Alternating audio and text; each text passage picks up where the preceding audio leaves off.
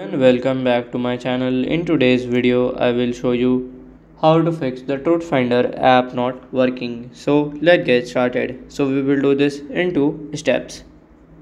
So just press and hold it here, click on this I button, and then you have to go to the storage option, click on clear data and then delete.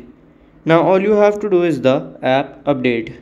Then you have to open your Google and search for the TruthFinder app. Just go to the website and from here you can download and update. So this is how to fix the TruthFinder app not working. And if you find this video helpful, make sure you like, subscribe and share the video. Thank you for your watching.